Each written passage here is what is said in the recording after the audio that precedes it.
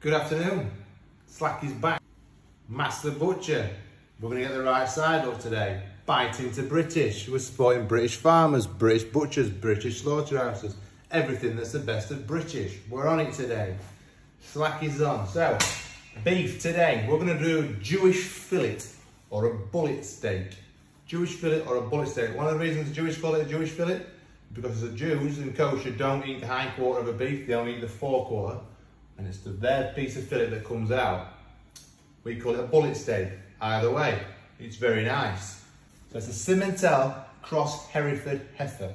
Again, Hereford meat, the best. Now let's have her off.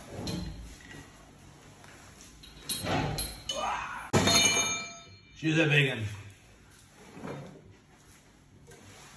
So let's have a sneaky peek, look. The eye of the ribeye. Stunning, beautiful.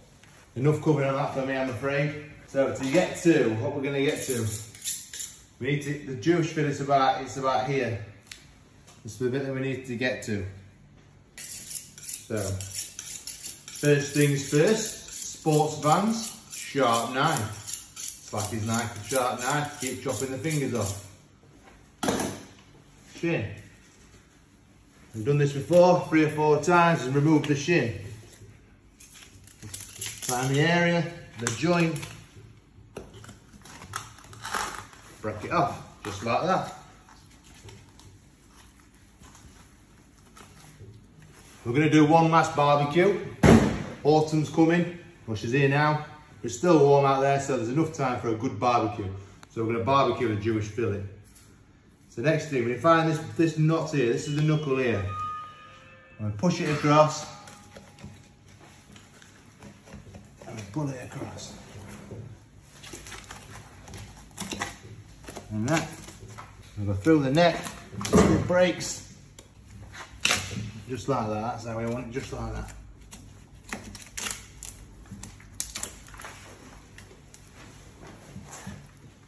Neck.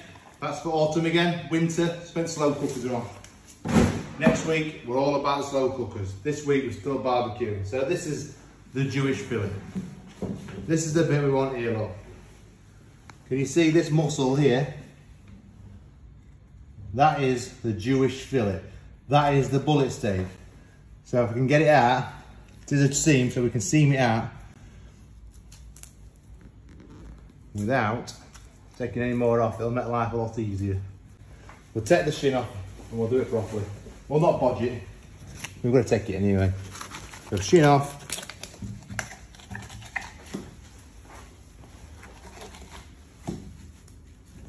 Find the joints. Remove the joint, remove the shin.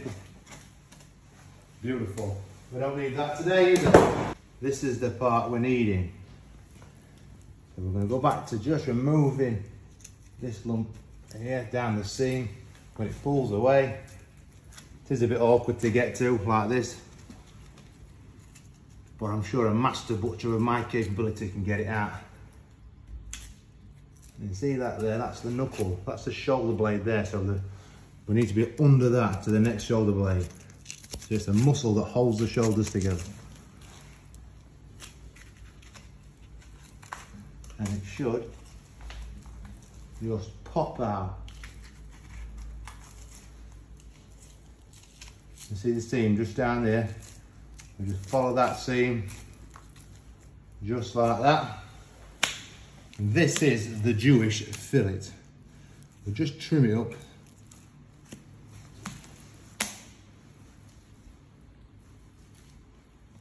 Just trim it up like that.